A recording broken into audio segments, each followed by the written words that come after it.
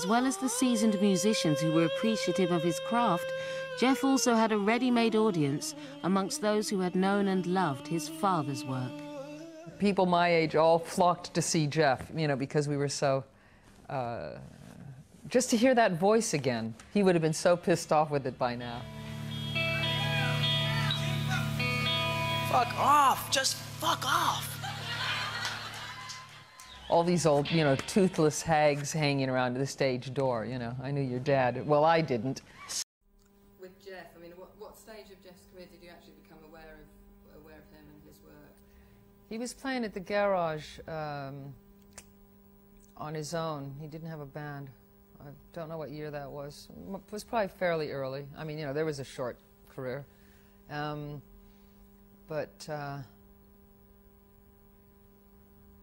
And then he was standing next to me at the bar afterwards, so we started talking.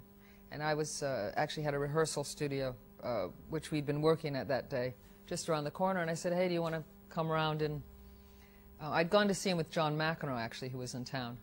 So, and Jeff was just there on his own, maybe with a very small crew, if any crew, I don't remember. It was just him playing guitar. I asked John to give him a hand with his amps, and that was fun to see, to see John acting as a roadie for this kid. And anyway, we all went round to my rehearsal studio and had a kind of a jam. Or he had kind of a jam. I was mesmerized. He was such a great guitar player, Jeff. That seems to be something that people have... I think when someone's a good singer and songwriter, you tend to overlook that. But he was a shit-hot guitar player. He really blew us away that night. And we saw what he was really up to with the guitar. He tells a very interesting story about Jeff Buckley and you. John does? Yeah, John McEnroe does. We'll have to compare notes on that. Yeah, we went to see Jeff. He was playing upstairs at the garage in Islington. Oh, wow, that's a tiny venue. It was tiny.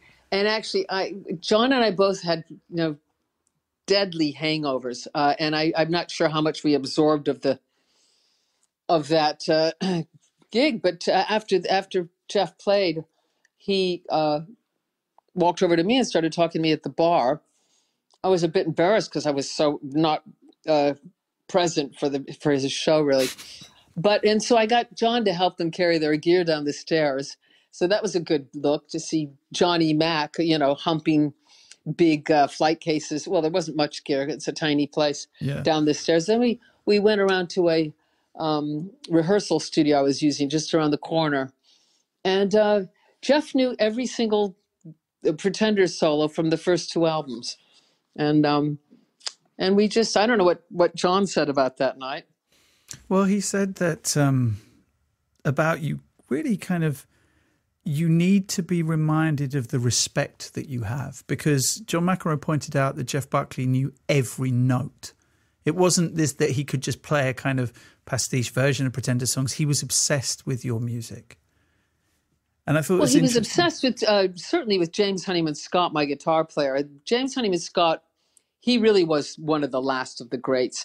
And all my subsequent Jimmy died when he was 25, so he didn't get a chance to make as much of a mark. But in the short amount of time he had, he certainly influenced everyone I've worked with. Johnny Marr, James Walborn, Adam Seymour.